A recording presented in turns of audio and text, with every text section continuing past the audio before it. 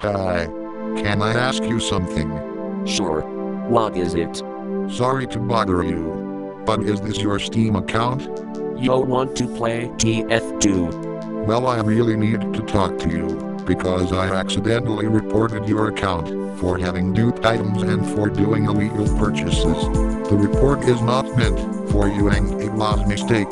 The support told me to inform you that your account might get permanent suspended or getting banned permanently. I am really sorry for what I did. I hope you forgive me. We can't buy stuff. Hey buddy, you dead or you a member? Hello. Your message could not be delivered. This is usually because you don't share a server with a recipient or recipient is only accepting direct messages from friends. You can see the full list of reasons here.